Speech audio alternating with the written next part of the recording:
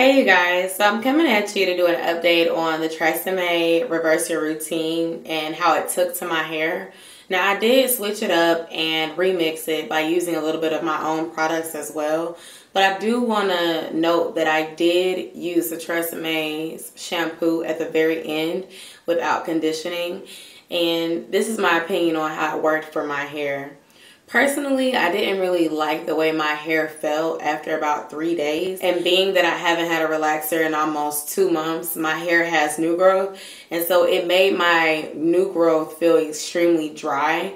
When I reach into my scalp, I feel new growth in my head and it's extremely itchy. I would definitely still say give it a try because the shampoo and the conditioner does smell really good.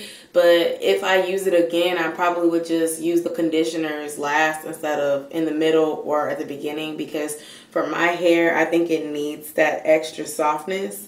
And like I said, the middle of my hair, it just feels real thick because I have new growth. My hair wrap, it lasted for about 4 or 5 days.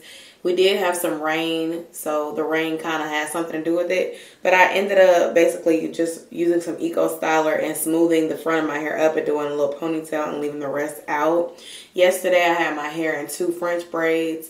I mean, I've seen my hair better with different products. So I just wanted to come at you guys and do an update because it's been a week since I used their products. I'm about to wash my hair again and I'm probably going to do wet styling this week. Meaning that once I shampoo it, I'm going to actually use some gel and mold it and not put any heat to my hair. And then from there, we'll see what I do. I'm actually thinking about getting some box braids for a protective style to wear my hair for at least a month or a month and a half to give my hair a break from heat and straightenings and manipulation, because my hair really grows the best when it's not being touched. So that's my update. I hope you all enjoyed it. Comment, rate, and subscribe, and I'll see you all next time.